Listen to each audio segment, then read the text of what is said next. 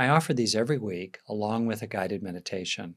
Just click the subscribe link below to be notified through YouTube when I post the latest recording. Or if you'd like to join us live, which would be great, just go into the description section below and follow the link along to be able to sign up for free. During the last couple days, there were many times, and it was getting more and more that way, that I felt, in a technical term, rather discombobulated. Like, I guess that picture of the Garfield cartoon of the cat, pushed up against the glass, many different qualities. Getting stuff done under time pressure, preoccupied with worrying about different people I know, fascinated with the political dynamics in America these days, clicking from one thing to another. Blah.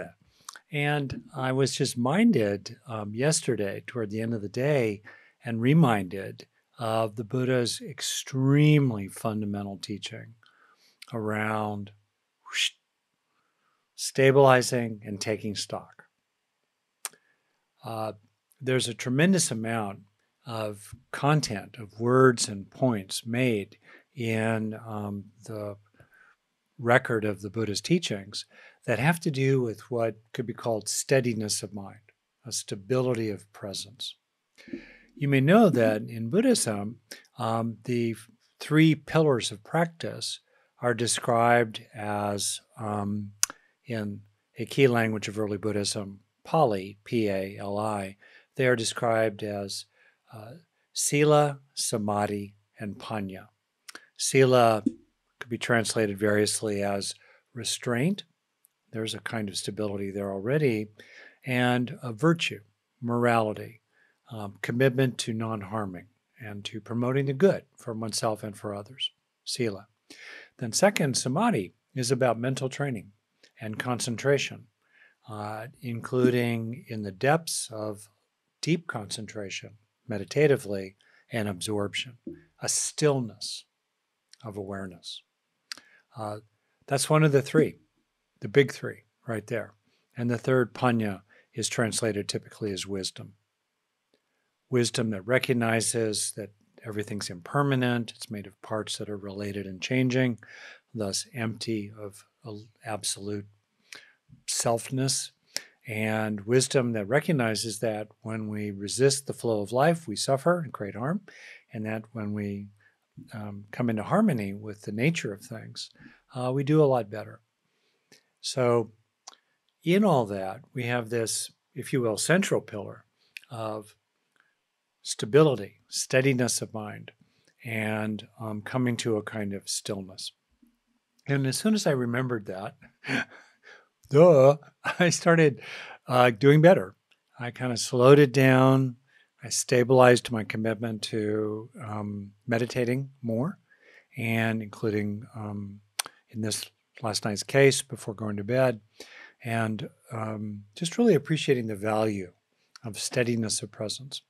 So I want to talk about that with you. Here. And as usual, I have a little list, and not as usual, I'm actually going to slow it down, and I may not, and in fact, I don't expect to get through my whole list tonight, of 5 ways to cultivate stability of presence. Now, to be clear, we can use this stability of presence to help our minds be so quiet and clear that we can really see the granularity of the machinery of the mind in a way that, wow, liberates us from it. That's fantastic. I'm mainly going to focus on developing this greater stability of presence to feel not so stressed or distracted, not so compelled and carried away by all the shiny objects in the culture, not so rattled by reactions from the past. I'm talking about cultivating this stability of presence for very, very down-to-earth practical reasons. And to begin with one of those practical reasons, I'd like to respond to a question that came in. What about trauma-sensitive mindfulness? This is a term that's increasingly being used these days in sort of mindfulness circles, in part as a reaction appropriately to some of the excesses of an early eagerness to pop the lid on everything inside and be mindful of everything, including in highly intensive and not always very supportive environments, like being in a meditation retreat in silence, in which for the teachers, it's really hard to know unless someone communicates it, what's really going on deep down inside people. So David Treleaven, he's written about trauma-sensitive mindfulness, wonderful being and teacher. I think actually we may have interviewed David, maybe Forrest interviewed him in the Being Well podcast. You might be able to get some interviews there. And there's more material about it. What I would say in particular, that one of the great resources for dealing with trauma material is stability of presence. That sense of a trustworthy, like a mountain core that is not swept away by the trauma. It witnesses the trauma. The stability of presence witnesses the trauma. It feels the feelings without being invaded by them, right? The Buddha talked about many, many painful experiences and feelings he had in his own journey toward enlightenment, and then added, but they did not invade my mind and remain in the core of his being. So the stability of presence is really helpful here. Additionally, that stability of presence makes room for an inner wisdom that says, I'm not going to go open that door to the basement of my mind right now, where that scary stuff is. I'm just not going to do that. I've done enough on this. I need more resources outside me and inside me to grapple with all this. When we're distracted, when we're chasing one thing after another, when we're ruminating, we're caught up in that, there's not much room. It's so noisy. It's so cluttered. It's really hard for that quiet, loving, self-nurturing clarity to emerge. But it can emerge when we've established this stability of presence. So I'd like to talk about 3 ways to establish your own greater stability of presence. We know it when we see it, right? We see it in others. They're in life, things are happening, but there's an inner calm in them. They're present, they're not distracted. There's a dignity in them, a kind of self-respect, a beingness. We can see it in them, and we can grow more and more of that inside ourselves. So the first of 5, and I'll probably just get through 3 tonight, and then we'll explore, we'll review the 3 and explore the remaining 2 probably next week. We'll see. The first of these is intention. If one going down into a river that is swollen and swiftly flowing, if one is carried away by the current, how can one help others across? It's one of my favorite quotations in the Buddha Dharma. There's this fundamental position in Buddhism about taking responsibility for our own life. A few sessions ago, I talked about taking existential responsibility for one's life.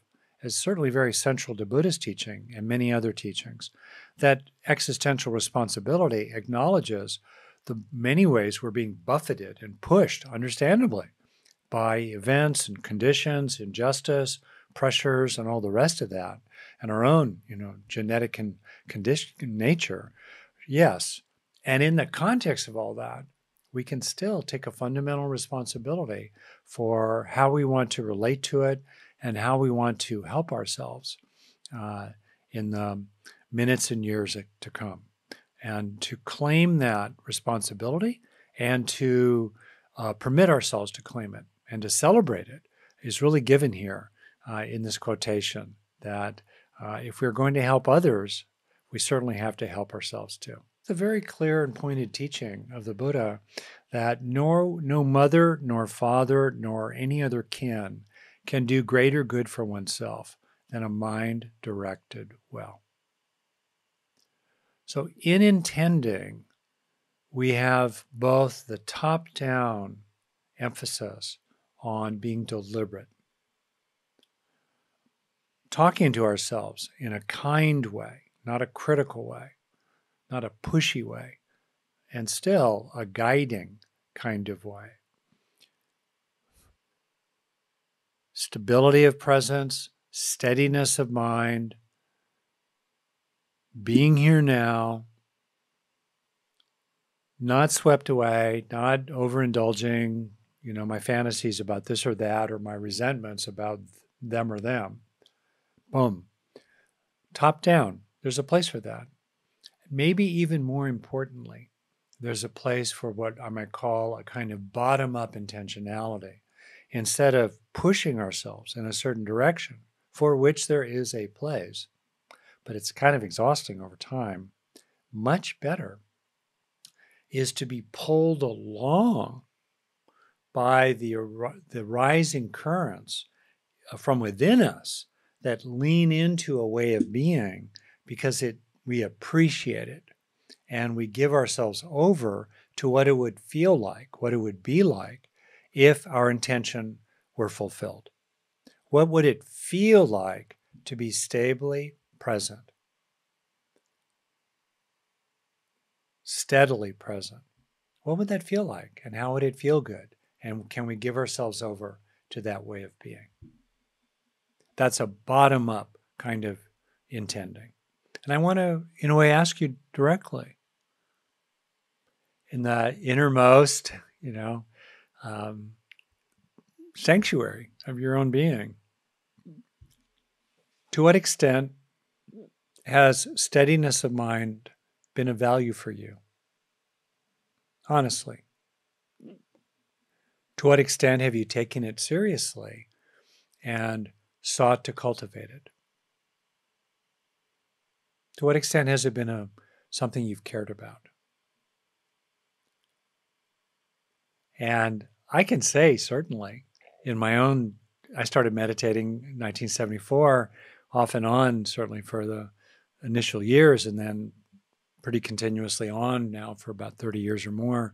When one of my teachers, Christina Feldman, talked about steadiness of mind, it really was galvanizing because I really had not ever heard firm, clear teachings on that matter. I had not valued it prior to that. And since then, my own practice, one of the major qualitative, kind of steps up for me happened when I really started to value the Samadhi pillar of practice and the development of steadiness of mind. So you might ask yourself, what has been your intention? And what is your intention from here? Now, it's really important when we set an intention that we don't, that we're not harsh to ourselves. There's a Zen saying that we should be with our minds like the skillful rider of a horse, neither too tight nor too loose a rein. What's that middle place, right? Where you're not too tight nor too loose a rein. And so here's a quotation that I find really touching. The Devata being coming to the Buddha and says, "How, dear sir, did you cross the flood?" Flood being ordinary circumstances, ordinary distraction and suffering, not crossing the river of suffering over to the other side, to that unshakable sanctuary of awakening. So the Buddha is being asked a question. And his reply is, by not halting, friend, and by not straining, I crossed the flood. You can feel it. This is the way to have intention, neither halting nor straining. He was asked, "But how is it, dear sir, that by not halting and by not straining, you crossed the flood?"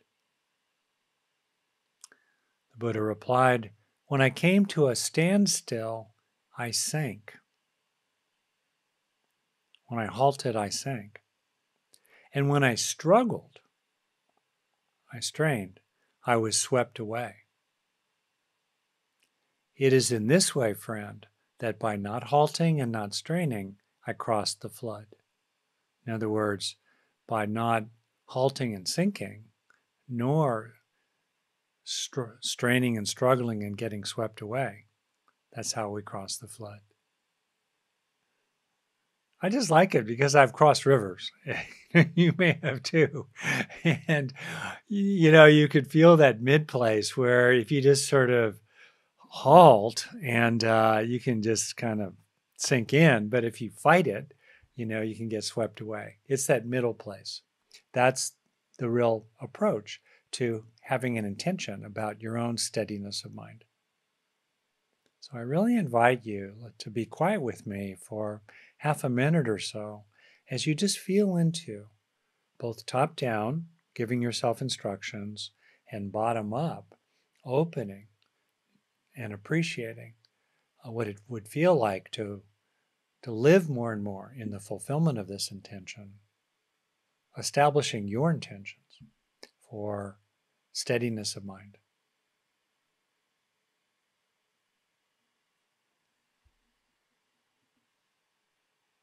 What do you really want in this regard in the remainder of your life?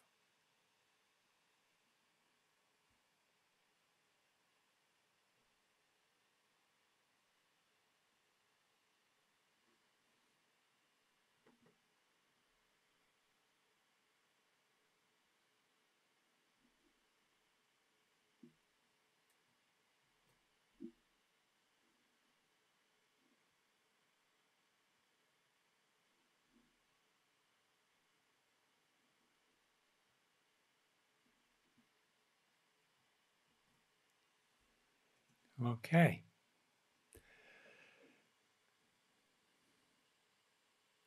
So, second, after the factor of intention, and really appreciating how important intention is, and finding that wise place where we're neither being lackadaisical about our intention nor straining and straining, that middle place. That's really, really central. It's really valuable. It's interesting that in the Eightfold Path, right after wise view comes wise intention. Okay. The next one is about calm. Two quotations here. The first from the Dhammapada: "Wonderful it is to train the mind, so swiftly moving, seizing whatever it wants. Good it is to have a well-trained mind, for a well-trained mind brings happiness." So we have here, obviously, the point about training, and in particular, we have the recognition of the mind chasing one thing after another. That's kind of its biological design plan, right? To scan for threats, to look for opportunities, fight or flee or freeze or appease in the face of threats, chase after opportunities, cling to others.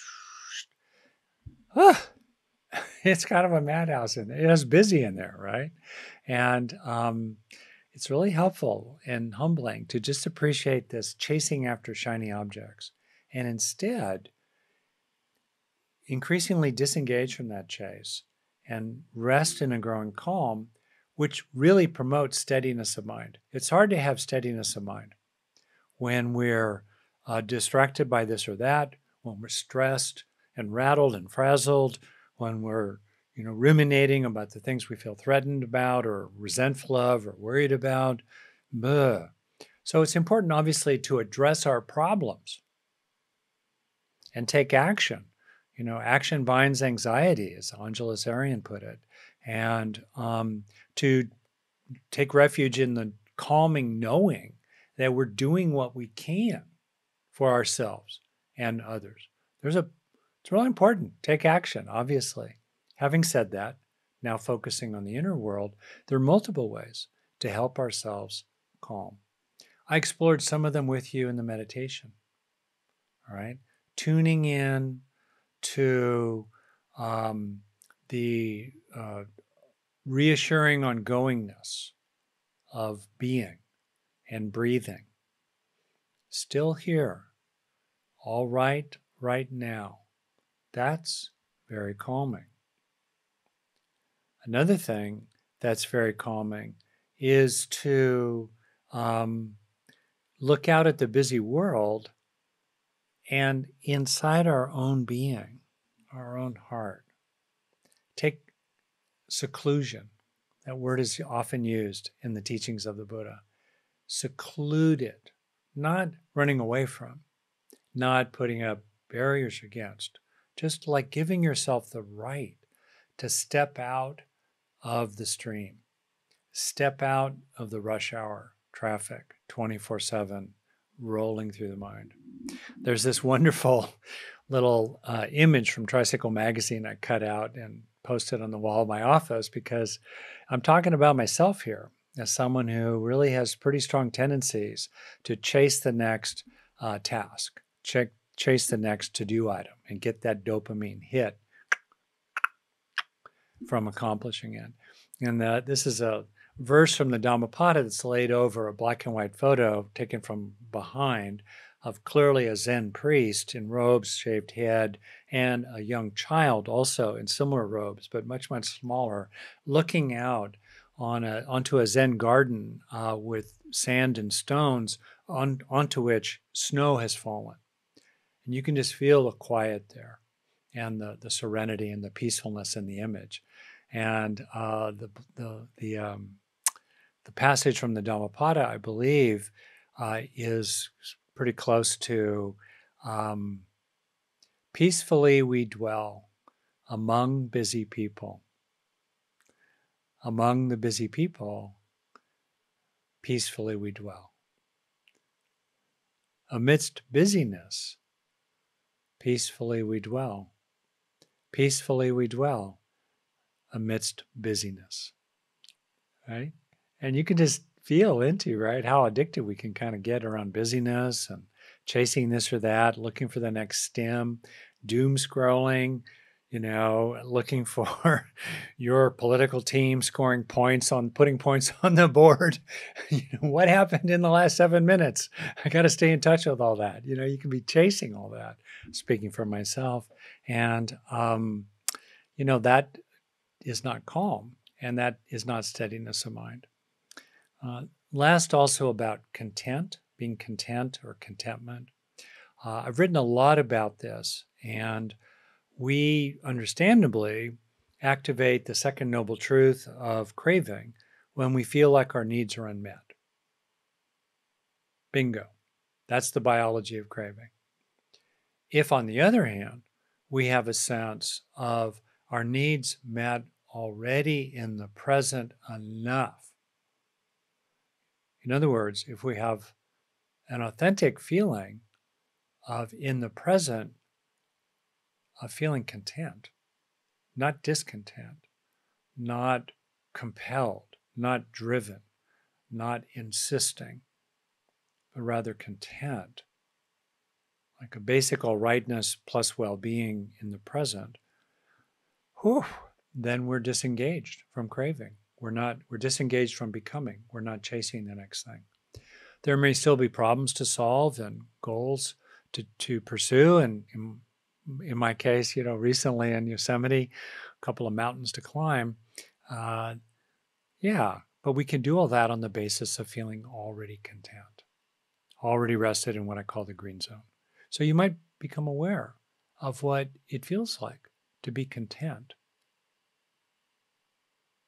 It's really great.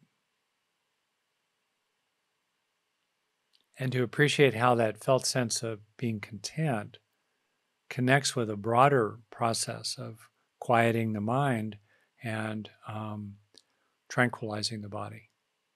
So here as well, I'd like to pause for half a minute or so and ask you to really clarify for yourself, how important is calm for you?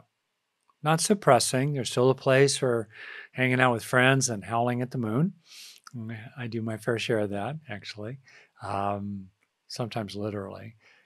There's a place for that.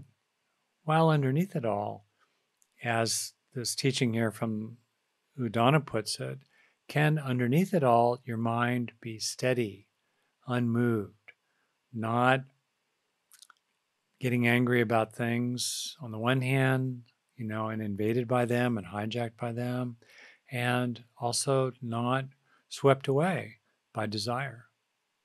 Okay. How important is this for you in the remainder of your life, the cultivation of this underlying calm?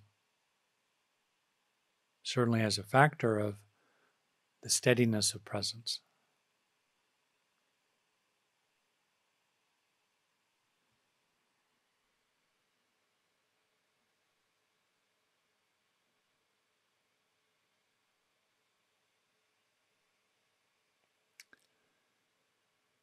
Simply sighing is calming. Long exhalations, activating the parasympathetic branch of the nervous system, those are calming. Getting out of the war in your head, calming. Feeling peaceful, peace of mind. Is that a value for you? And if so, how could you live that value more in your daily life?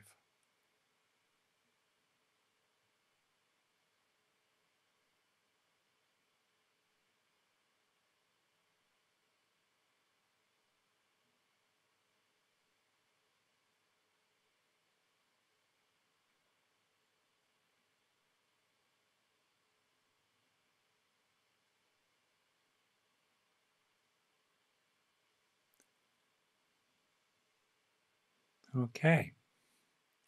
And then Gina's question at 10 past, what is the green zone?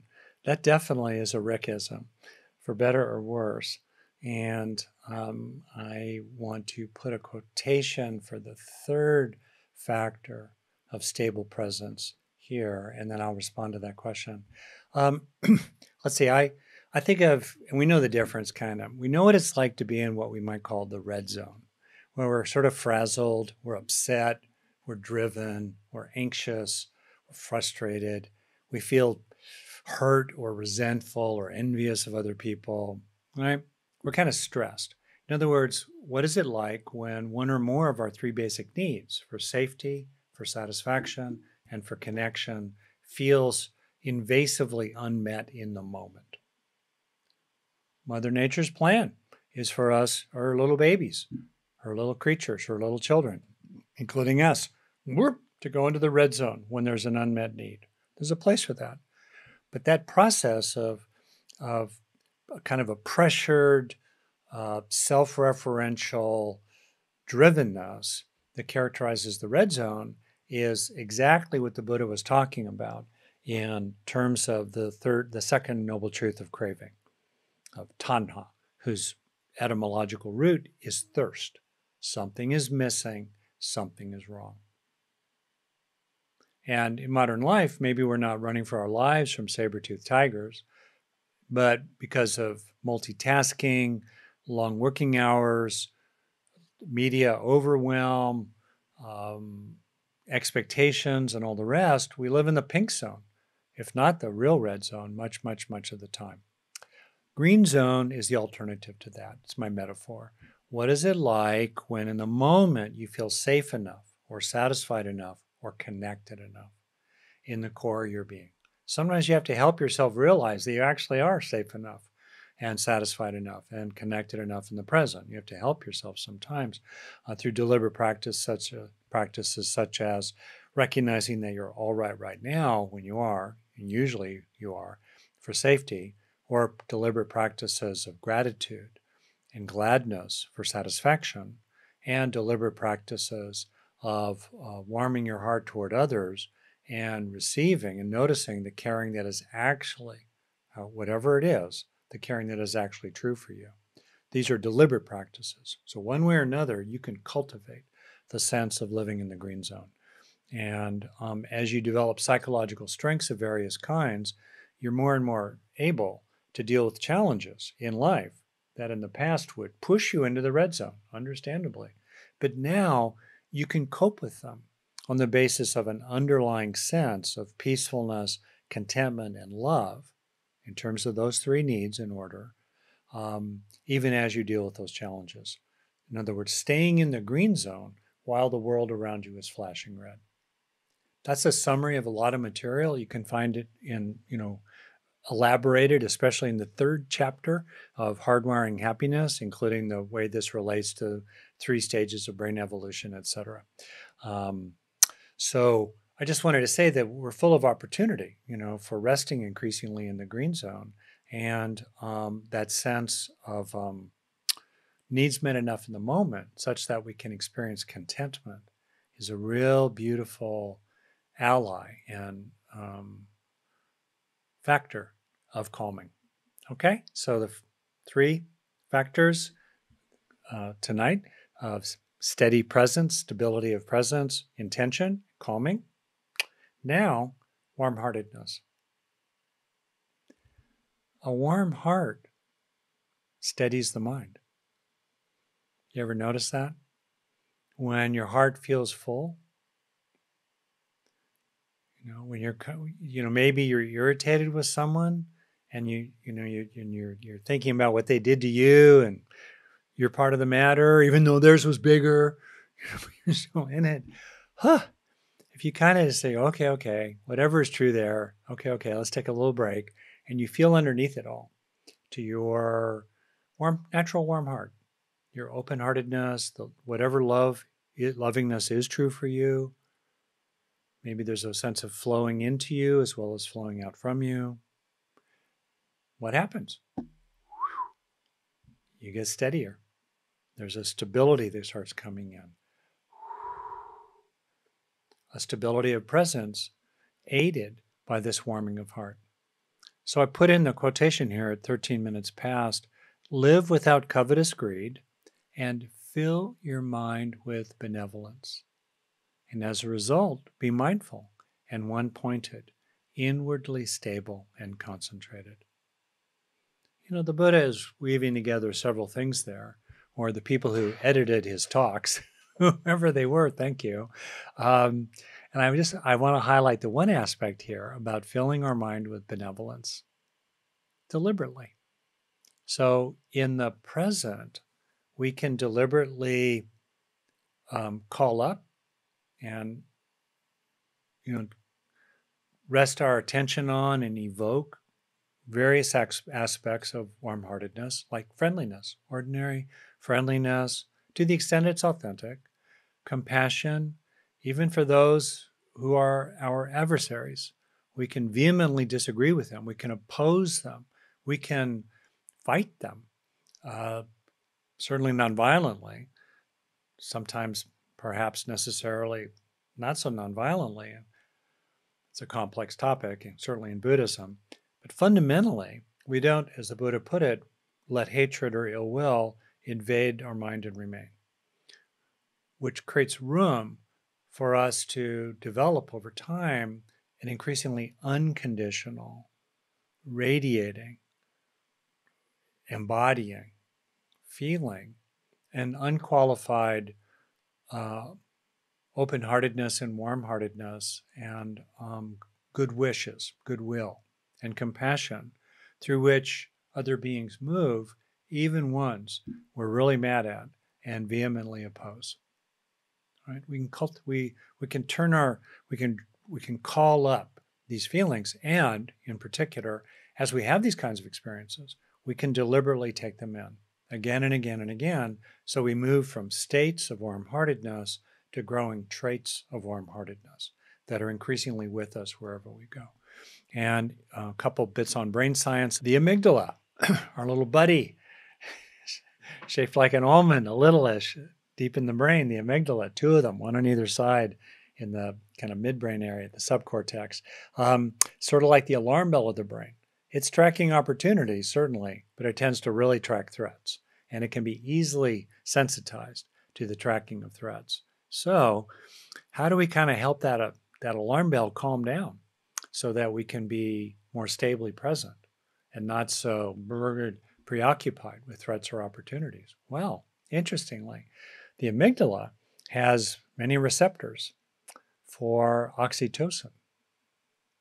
Oxytocin being a primal neurochemical, a peptide. So the molecule is quite small and slippery. It kind of oozes in the brain. It's not just released in a pulse-like fashion. It's released in what's called a paracrine, P-A-R-A-C-R-I-N-E, kind of release. So it's sort of, you can increase oxytocin in a way the soup that bathes the various neurons and related support cells in your own brain. So as oxytocin levels and activity increase, whether in this pulse-like way or more in a steady state kind of way, they have an inhibitory effect on the amygdala.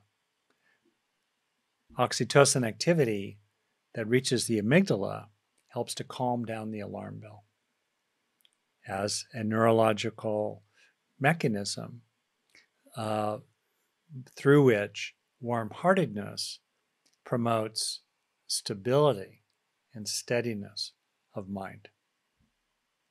So one more 30-second little interval here of practice. All right. What are your intentions these days? How much do you value the development of traits of warm-heartedness? Trait compassion. Trait empathy, particularly for people who are different from you.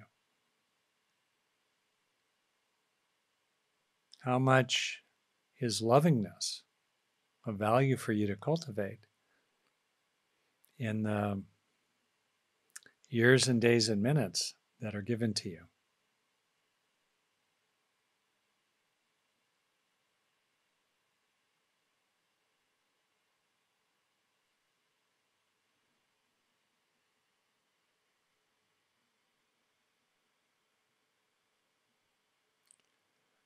Okay. Well, thank you very much.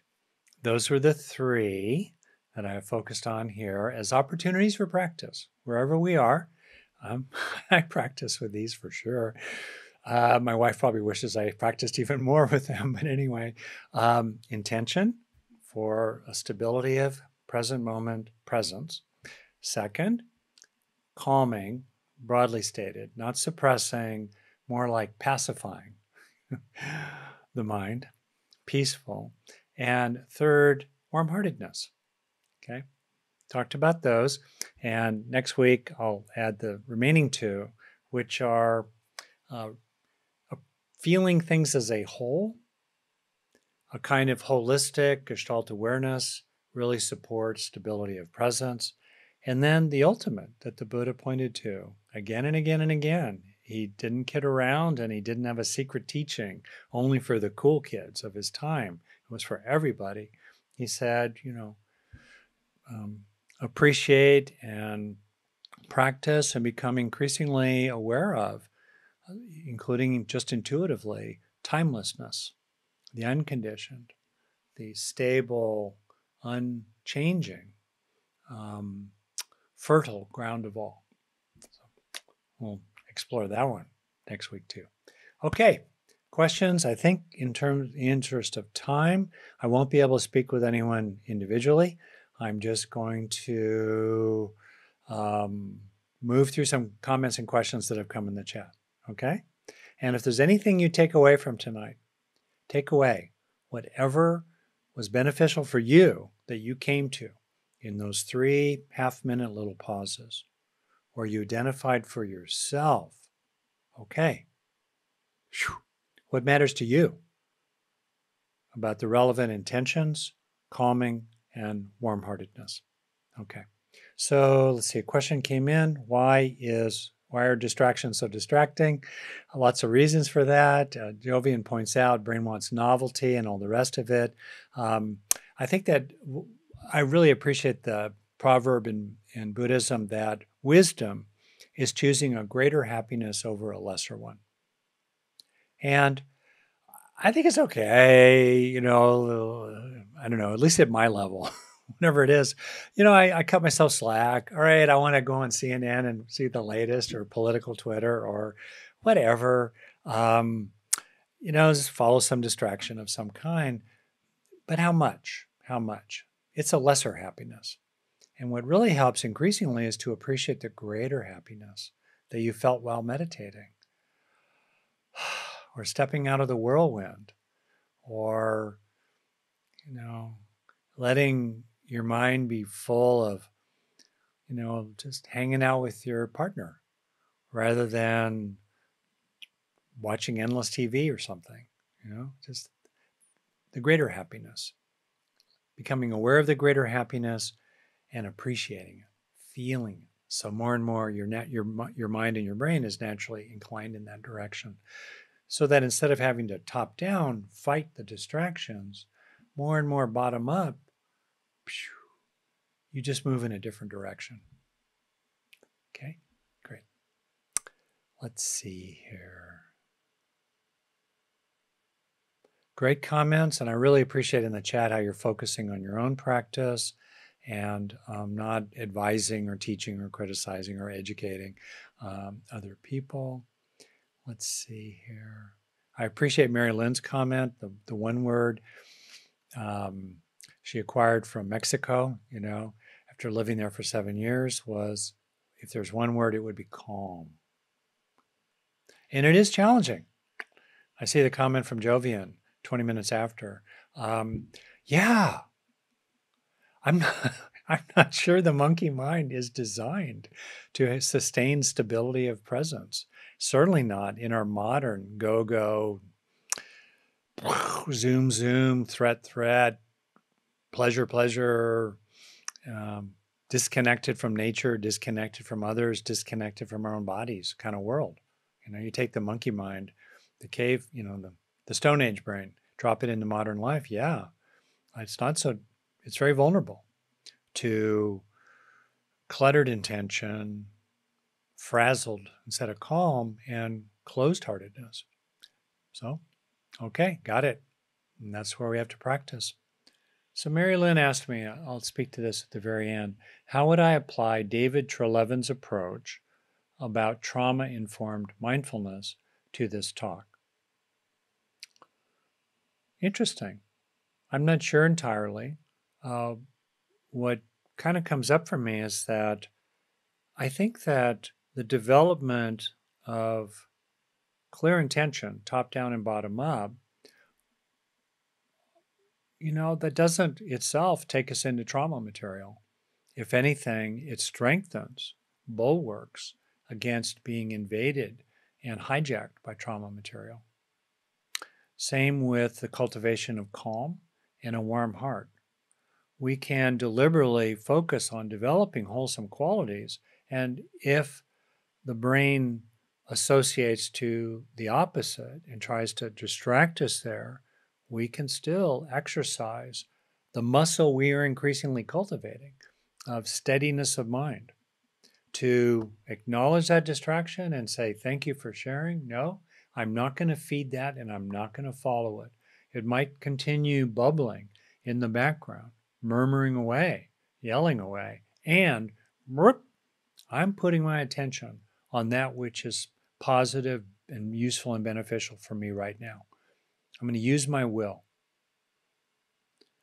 Everyone has that capacity. You might have to swing the spotlight and vacuum cleaner of attention again and again over to what's beneficial, like a growing sense of calm or a growing sense of warm-heartedness.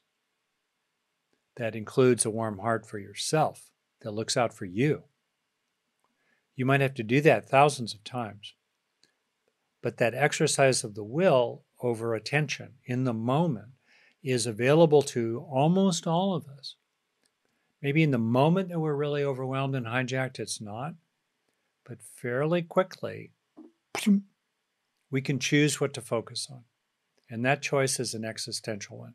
No one can make it for us, and no one can rob us of the capacity for us, generally speaking.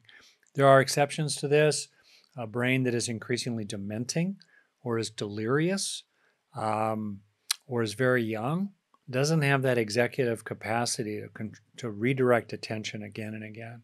But for the rest of us, and I think I imagine everyone in this gathering tonight, we can redirect attention deliberately. There's no evading that responsibility, generally speaking. And over time, as we direct our attention in muscular ways to that which is wholesome, beneficial, and the greater happiness, that increasingly becomes our habit, the habit of our heart, and it takes less and less deliberate effort to change the channel, to shift into that other way of being, because it becomes more natural. It's more hardwired, literally, into our own nervous system and body.